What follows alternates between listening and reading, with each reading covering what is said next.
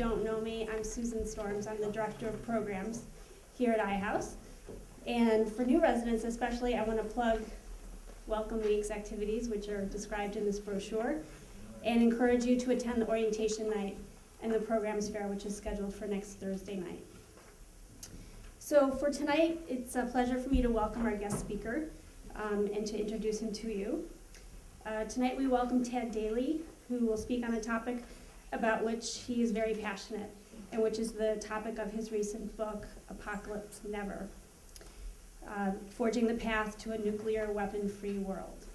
Tad is currently a writing fellow with International Physicians for the Prevention of Nuclear War, and he has served as a speechwriter for U.S. Senator Alan Cranston, as well as Congressman Dennis Kucinich.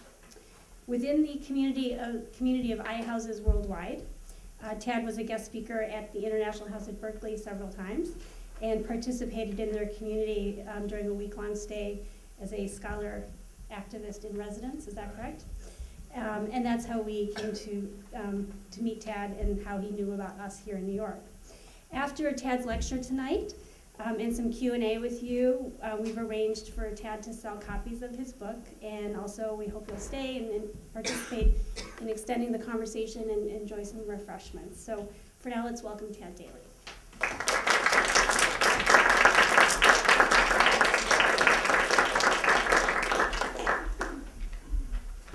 Excellent.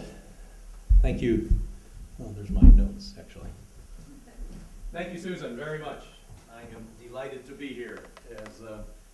As Susan says, for what it's worth, I live in Washington, D.C., but that is only about a year or so. I'm really a Californian. My wife moved from SoCal to Washington about a year and a half ago.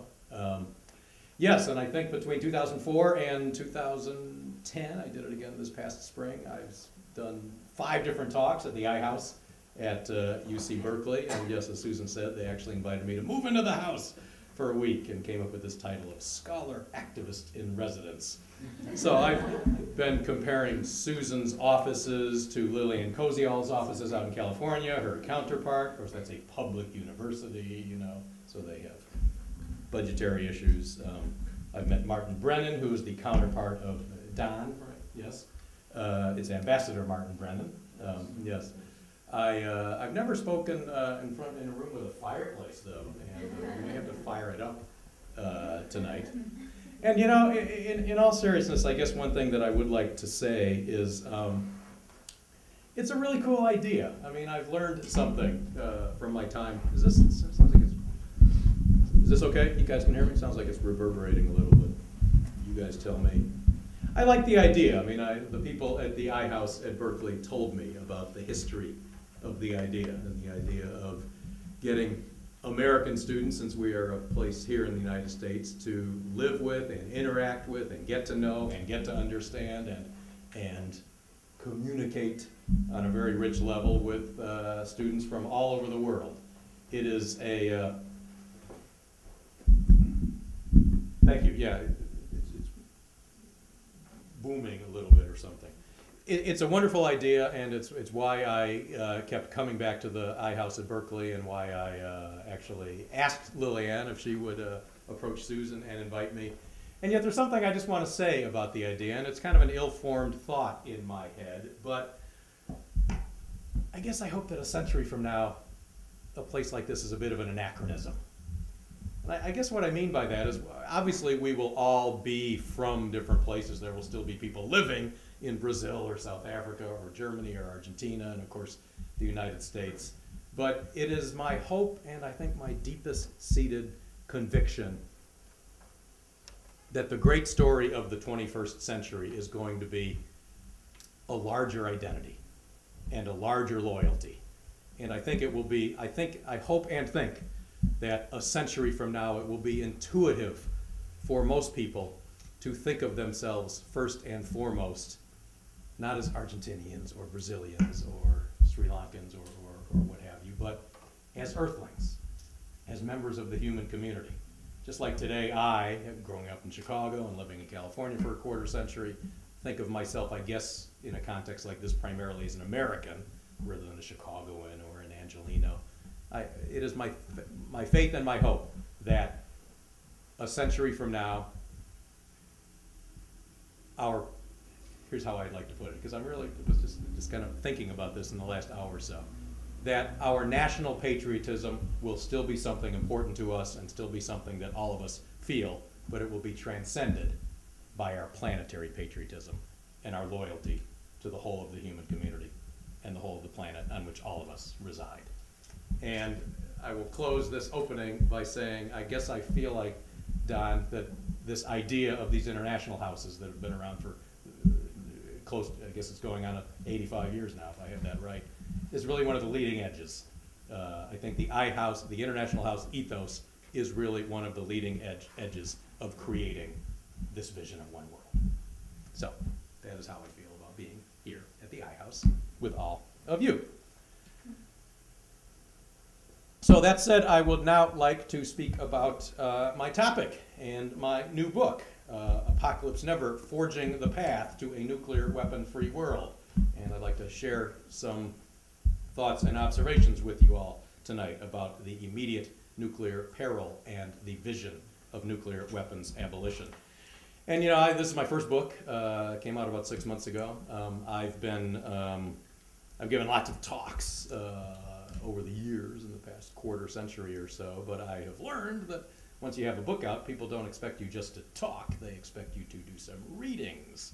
So I will open by reading a passage from the book, and you guys can tell me whether you think this is policy wonky and heavy and technical, or whether it's really about the vision that we all aspire, the vision of the world that we all aspire to create. So this is the opening passage of Chapter 9, which I call The Architecture of a Nuclear Weapon-Free World.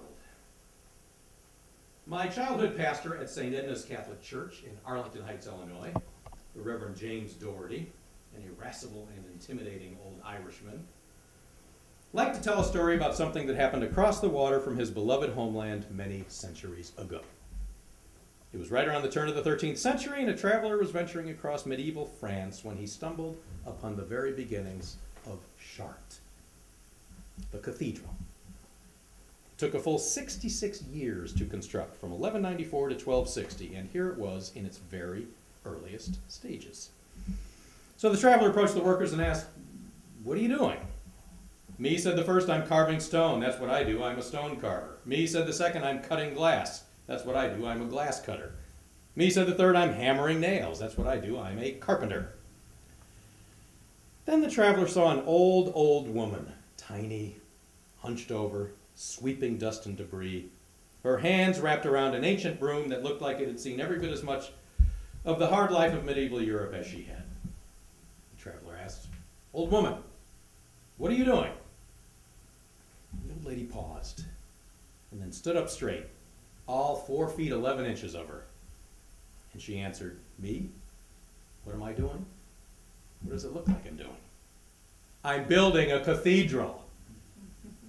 A cathedral that will soar to the heavens. A cathedral that will stand for 1,000 years. A cathedral that will give everlasting glory to the Spirit of the divine.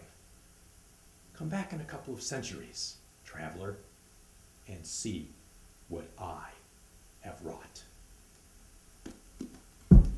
So it seems to me that that parable that I really did hear when I was a kid in my Catholic church in Arlington Heights, Illinois, it seems to me that there are several messages that we can take from that. One is that in many of the endeavors on which we're engaged can take many decades to construct, but if we do it right, it can really last a great deal longer than that. Another, it seems to me, and that's why I open this chapter with it, is that it's very important to have a goal, a destination, a vision, an architecture of the world, the entity, the creation that one is trying to build or achieve or create. And then I think finally,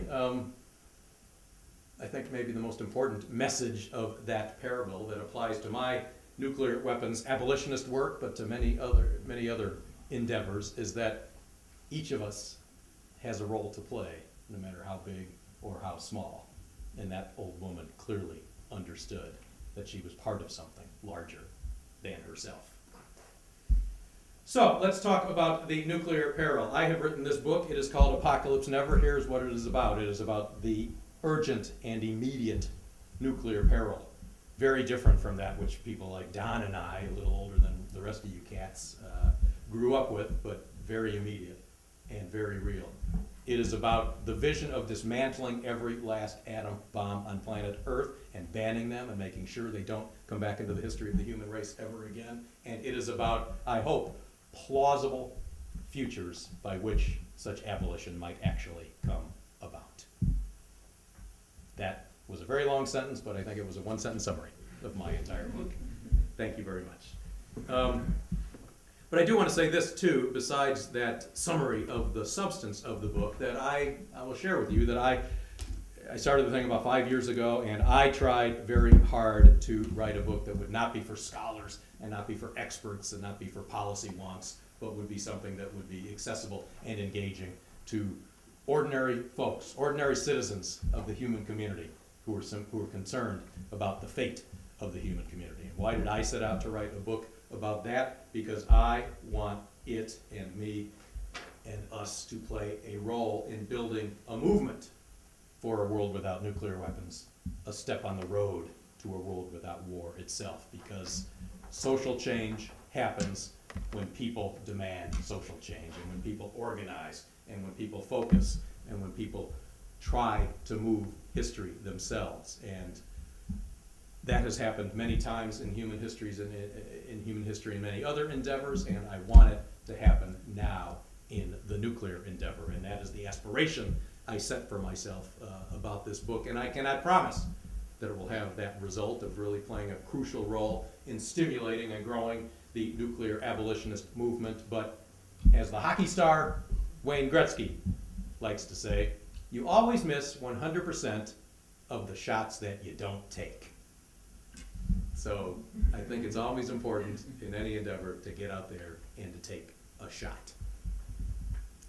So let me tell you a little bit about that urgent and immediate nuclear peril that I said is here and very real, very different, as I said, from that which existed during the Cold War. Chapter 3 of my book is called The Nightmare of Nuclear Terror. And you may have thought that I brought this orange up here just so I could toss it around and be kind of cool and cavalier and flip. But no, it is a prop. Because you know what? That could destroy New York. That's what it takes. It takes this, a mass of either highly enriched uranium or plutonium about the size of an orange to fashion a crude atomic bomb. And there are 23,000 nuclear weapons on planet Earth today, still. There are, oh boy, I don't know the figure, there are thousands of tons of highly enriched uranium or weapons-grade plutonium, thousands of tons. This would weigh more than an orange would, a mass this size, but it wouldn't weigh a ton. In fact, I think it's a few kilograms is what plutonium this size would weigh. I still may toss it around just to kind of have it as a prop. But the thing about nuclear terror, the thing about the possibility of a non-state actor, Muhammad Atta's cousin, here we are in New York City, we all know, everybody in the world knows that name, Muhammad Atta. And I am sorry to report that I think it's almost certain that Muhammad Atta's cousin, speaking metaphorically, and many others like him are today aspiring to this most horrific of all acts, to either obtain just one of those atom bombs or to obtain something like this and then to get a few engineers and a few electricians and a few physicists to build and fashion a crude nuclear device. It will not be an easy thing to pull off, but if 1,000 people or teams try to pull it off in the next couple of decades and 999 of them fail, we lose New York or Moscow or Beijing or Johannesburg or what have you. And I think the danger of nuclear terror is very real, and there's short-term strategies to work on it, there are medium-term strategies to work on it, and we can talk a little bit about that in the question and answer session, but in the long term, I think the only solution to the danger of nuclear terror, and indeed all the other nuclear dangers that I will chat with you about tonight is in fact the abolition of nuclear weapons. Worry about nuclear terror, and let's do something about it.